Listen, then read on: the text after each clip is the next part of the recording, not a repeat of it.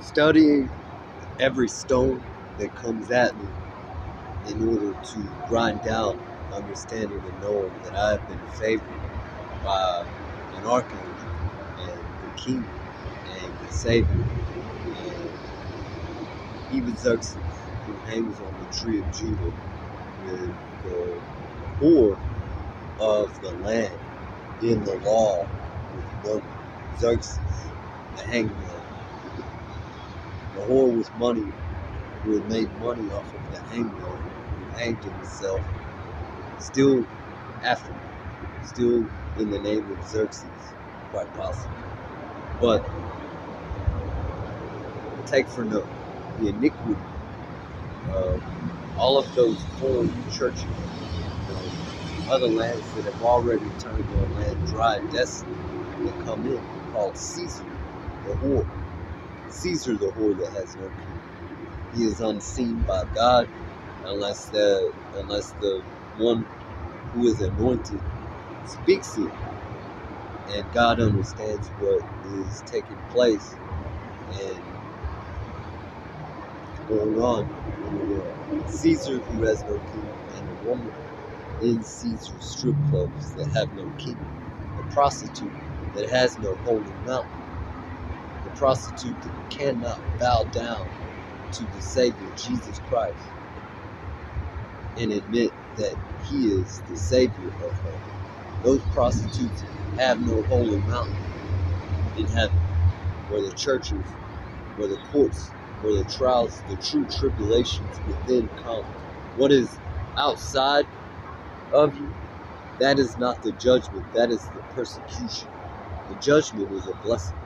In a trial, the blessing of the battle, the trial to overcome, whether or not the king, Caesar, has a divination of British people with African slaves who fornicate with one another, and so on through the Spanish and African and British and Muslim.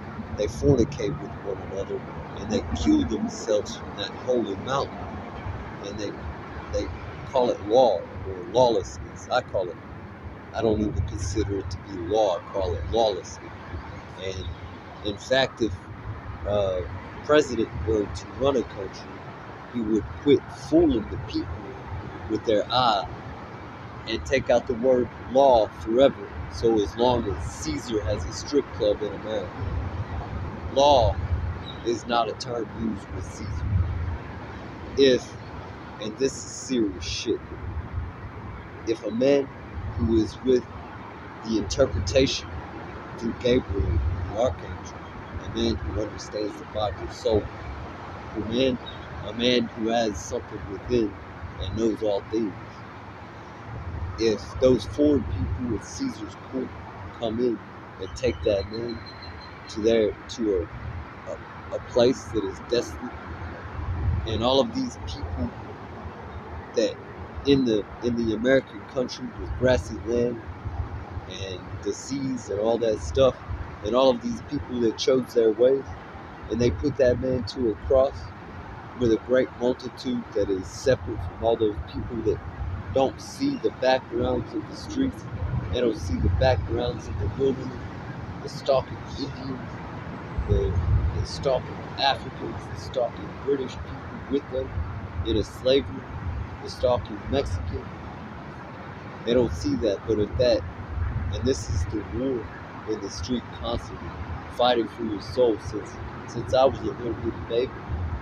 My mother and father divorced. I was digging in a trash can at the age of 14 years old, thrown in prison by 15 police officer families, but I don't hate none of my family members. I love them very much. I'm forced to expose in order to keep myself safe.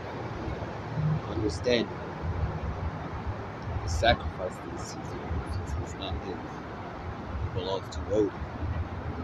And in Odin, in exposing Odin that was turned to darkness in Caesar, still carrying the light and the gift of all of the kings of the world in the ark, put into those pools that have no king, they have no savior.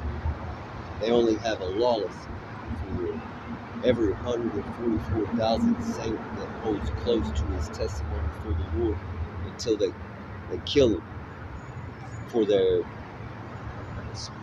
it can only be a spiritual image, a pigment fleshly, an elephant fleshly, a salamander fleshly, lizard fleshly image, or a turtle flesh image with wisdom and knowledge, and then they thieve it and create their own rule books, their own law books, their own inventions. They thieve everything from the saints. And the Lord one day will come, and I believe this is the eighth kingdom after the seventh, but the same as the seventh, Matthew and Jesus. Matthew is before Jesus. This is my belief in Revelation 17 and Revelation 18, the last angel to come and have great power. And they are the same. Jesus Christ has already been crossed with Matthew. And Matthew has already carried the head of King David as the true prince and the true judge of Judah, Levi, Matthew, and King David, who was a slave, a servant of John the Baptist in Judah, the place where it all began. But if they make one desolate, like it reads in Daniel 12, for a setup, and they kill this man and all these people and all these spirits, you don't even need to speak in front of people. Where two or three are gathered, there is Jesus Christ. It's not where a great multitude of gangs and bullies and a horde thieving from God constantly in livestock sacrifice are.